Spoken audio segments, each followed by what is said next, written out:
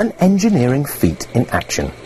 Over the course of a few weeks in 2008, 1,100 boulders making up a breakwater that had become colonised with coral were lifted, attached to the bottom of a barge and carried out to sea. Typically, around 2/3 of the coral dies in reef relocations, but here almost all survived and are now thriving. But with a price tag in excess of $10 million, it was not cheap.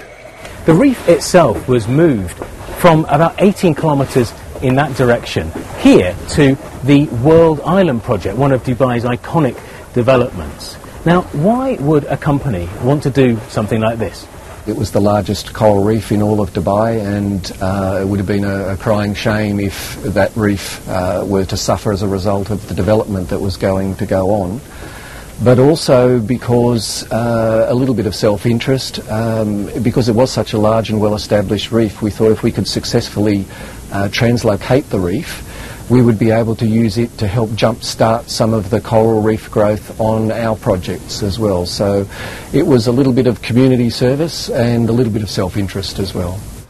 And the economic impact of the move is likely to be felt quite widely.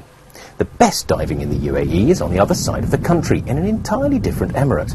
It's expected that Dubai's relocated reef will be open to divers soon, and diving companies are very excited about that. In East Coast, it has a very good diving sites, especially it's part of the Indian Ocean. So the aquatic life there in the Indian Ocean, you'll find it in Fujairah. However, after finishing the reef project in Dubai, we're expecting more people to come to Dubai because of the warm water, because of the good visibility, and that's mean, of course, for us as a diving sector, more business for people who want to do courses, rent equipment, buying equipment, and doing diving trips.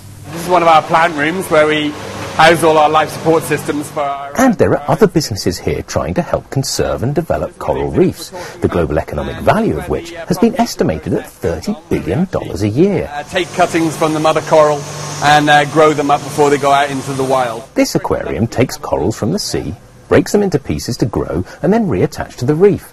They demonstrate the technique to visitors and hope to build a reef up to 1 kilometre long. But with 1,500 square kilometres of coral disappearing on average every year, are efforts like this not just a drop in the ocean? Not really, because what you're getting from this is a lot of education. So yeah, all right, we're not going to create a new barrier reef here in the UAE. But what it does do is educate the public. So when the public realise that these fragile, very fragile ecosystems are being destroyed, and if people can, when they go on a holiday, take a little bit more care when they're diving or when they're snorkeling and things like that, and they understand that these reefs need to be looked after. They're very, very important. They've been around for millions of years. It'd be sad for this kind of generation of people to to help them disappear. And it's worth remembering that the reef relocation happened at the height of Dubai's construction boom, when there was plenty of money sloshing around here. The company behind that project reckons that if similar circumstances arose again, they'd do their best to try and make another move happen. But they do acknowledge it was a lot easier to make the case for something as expensive as this